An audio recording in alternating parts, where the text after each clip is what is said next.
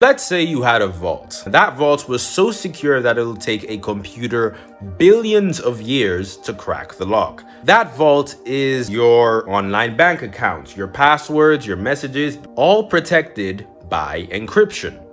Now, enter the quantum computer. Quantum computers operate differently than normal computers. Unlike normal computers which solve problems one step at a time, quantum computers can solve multiple possibilities at the same time, meaning insanely fast processing speeds. In fact, given the right quantum power, hackers could break the math that protects the internet in hours, not years. Banking systems, government data, crypto wallets, gone in the blink of an eye.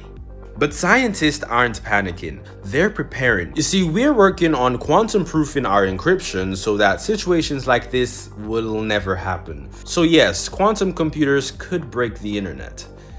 Only if we let them, and we're not. I really don't want my search history getting out there.